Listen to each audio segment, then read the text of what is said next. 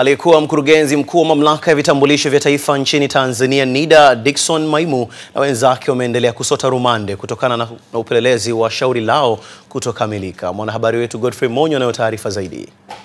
Maimu na wenzake wanakabiliwa na mashtaka 100 likiwemo la kuisababishia serikali hasara ya zaidi ya shilingi bilioni 1 katika kesi ya hujumu uchumi iliyopo mahakama ya hakimu mkazi Kisutu jijini Dar es Salaam. Washtakiwa hao walifutiwa mashtaka yao na kufunguliwa mashtaka mapya 100 Januari 28 mwaka huu katika mahakama ya hakimu mkazi Kisutu.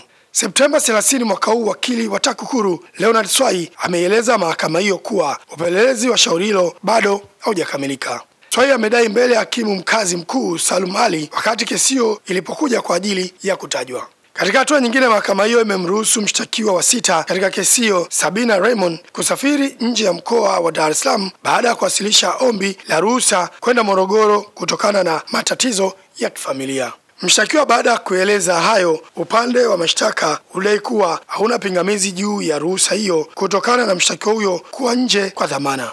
Hakimu Ali aliahirisha kesi hiyo hadi Oktoba 15 mwaka huu itakapotajwa tena.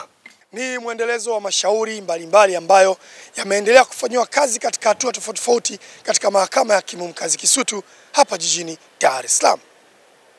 Nikiripoti kutoka Kisutu, Dar es Salaam, mimi ni Godfrey Monyo wa ITV.